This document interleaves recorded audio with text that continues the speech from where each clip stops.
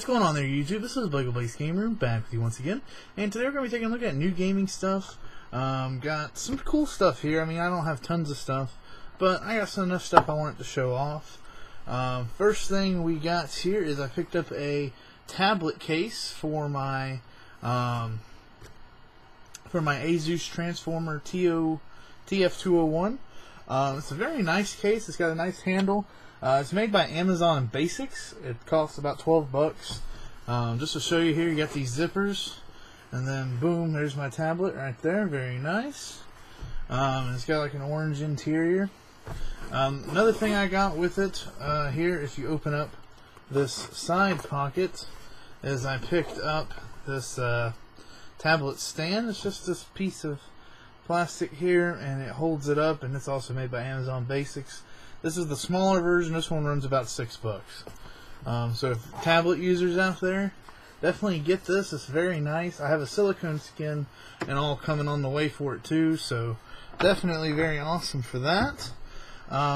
Let's see what else I got. I got a bunch of these. I think I ordered 5 in total, but they are replacement battery covers for your Xbox 360. As you guys know, I've been buying some controllers, and they haven't come with the backs. Now they're complete. They look good, and so I got those. Also, for my DS Lite, I got this really nice case that I've already put on it. This Mario see-through case. It's very nice. Allows you to still see the nice black color, but you get the Mario look on there, so that was cool.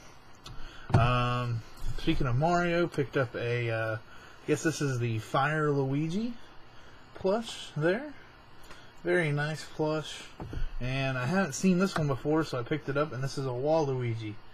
So he's pretty cool. He's got some neat legs on him. So got Waluigi there. I guess we'll go to the next thing here. I picked up a PS3 UDraw game tablet. This was only around $8. And the main reason I got it was for I can plug this into my computer and use it as a drawing tablet as well. So the Wii one will probably be more for the games. This one will be just for me. If you can get one at your Best Buy and they're still this price, around 7 or 8 bucks, get one. They're kind of a neat thing to have. I just got back from GameStop tonight and got this bag of goodies right here. And what it is actually, it's a new system I've gotten. It is a PSP Go. These are $50 right now at your local GameStops. And this is the black 16 gigabyte model. And this one is in like flawless condition, as you can see. Very nice. Turn it on there. Flip it up. There we go. Haven't got all the stuff put on it yet, but cool thing about it is right here. I'll go ahead and show you. There's our price, $49.99. They're going fast.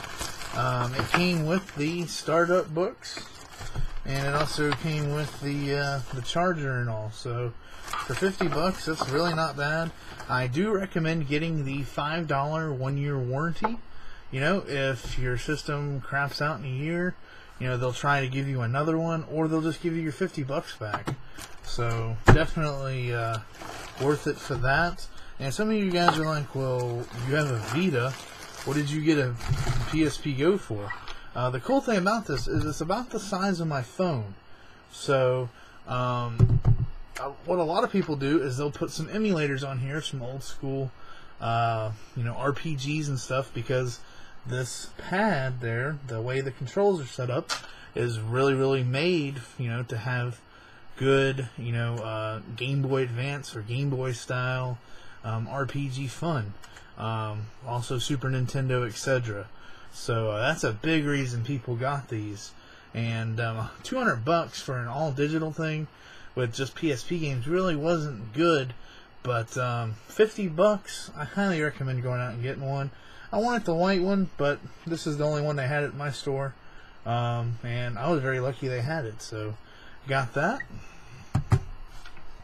The next thing we're going to look at here is all of the portable games that I've gotten.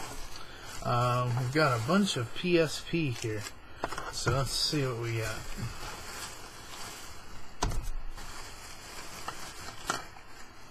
Throw this bag down here to the side.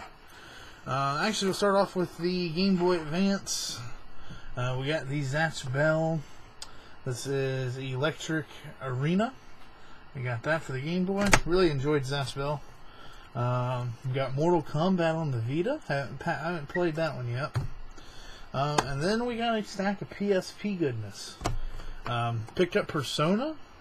Been liking a little bit of my Persona 4 that I've played of it, so figured, you know, I might stop where I'm at on it and try to play through the series on the PSP. Definitely looks good. I've heard so many great things, and can't wait to delve right into that. Got Wild Arms XF. Really do like the Wild Arms games. I've played number 3 and I believe part of number 5. They're very, very good, you know, strategy kind of turn-based RPGs with great stories and great characters. So I saw the PSP version, decided to pick that up. Got this one really just because it was a Tales game. Don't know much about it, but it is Tales of the World, Radiant Mythology. Picked up Chessmaster. Love this game. Picked up Valkyrie 2 Chronicles. I believe this is the sequel to the Valkyrie Chronicles on the PS3, so I might not even attempt to play this until I get that one done. We got Ape Escape on the loose. Love Ape Escape. Haven't played it since the PS1 days. Didn't even know they had a PSP game, so I saw that and had to grab that. Also, we got some NFL Street 2. Or NFL Street Unleashed 2. I remember playing these back in the day and wanted a sports game for on the go and decided to get this one. This one I kind of needed just for filler. That was SSX on Tour, and really this was like the only other game they had with its cover art, so that's a big reason I got that. And the game I really wanted out of these 3 for the sale was Half Minute Hero. Heard a lot of good things about this. Don't know really what to expect from it, but I have heard a lot of people enjoyed this game. And once again, it's another Xseed game. Xseed's been doing really well on the PSP. Well, they did really well on the PSP, I guess I should say. So, got that one. So that's all my PSP stuff. Also, let's see what we'll get into next here. We'll get into a couple NES games I got here. We got Casino Kid 2 right there. I got this for like $3.99. So yeah, and I also got this one for $3.99. This is actually T&C Surf or whatever, number 2. They call it Town and Country Surf. To this is actually number 2. It's called Thrilla's Surfari. So like a surf-ari kind of thing. Looked pretty neat from the cover art, so decided to pick that up. Next up, we'll go into the PS3. Speaking of the PS3, I did buy myself a new PS3. Well, not for myself. I bought it for my father in the living room because he's been wanting to play PS3 ever since I bought mine, or got mine as a present, and I usually never let him play it. So, so he's been wanting one since I believe 2009 or so, and I got a really good deal on the Assassin's Creed 3 bundle for a used like new one, so I got that. However, it didn't come in its original box, but everything else was brand new. What it was Amazon repackaged the box and sold it that way.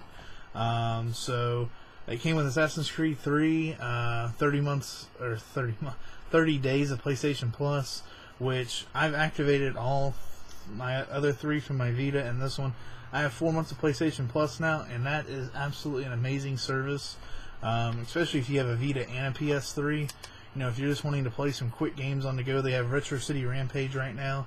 which is a $14.99 game you can play for free as long as you're a member. They're coming out with Sleeping Dogs this month on it, which is, you know, looks like a very good game that I haven't played yet. That will definitely give me a chance, and if I can get a cheap disc-based copy, I will. But the amount of stuff on there and the sales they have is absolutely amazing. You know, if you're wanting to buy some minis or PSP games, PS Vita games, what have you, it's a great thing to have. And, you know, even if you just want to try the $17.99 3-month trial, try it. You know, see how you like it. And especially if you have multiple PS3s, it gives you the chance to, if I save on this one, I can go in there and continue the same game, which is something really, really neat that you know, Sony came up with. So that's definitely really cool. I highly recommend that. But enough of that. So I got him that, and he bought some games and all for it, and or I bought him some other games for it that he picked out. And here's what he picked out. Yeah, he got Condemned 2 Bloodshot. He picked up the Golden Compass. He got Duke Nukem Forever. Front Mission Evolved. Actually, I picked this one out. My bad. This is mine. And the game he really wanted the PS3 for was Heavy Rain. This is the, the director's cut. This is the game he really wanted it for, this one, and I think he wanted to play Uncharted and some sports games. So, yeah, he hasn't cracked into this yet. We've been playing some Madden and WWE and stuff like that on there, 2-player.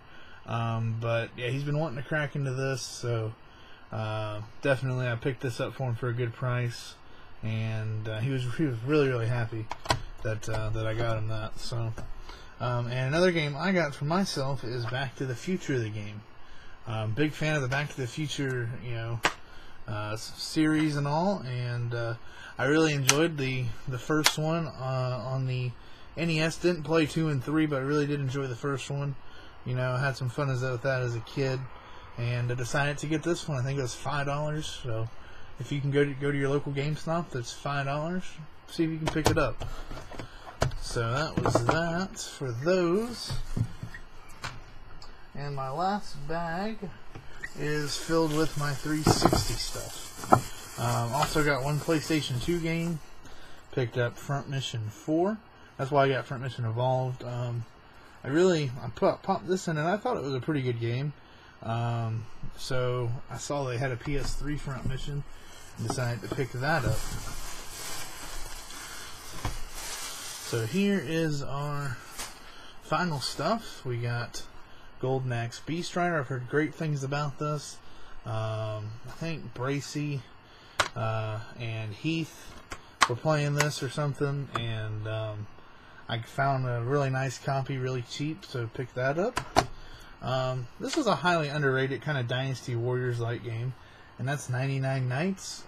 Played the first little bit of this, and I really enjoyed it. You know, this is a very early 360 game, so you're getting the better than Xbox, not as good as now kind of graphics, which for a Dynasty Warriors game, that kind of makes or breaks it. And definitely very good.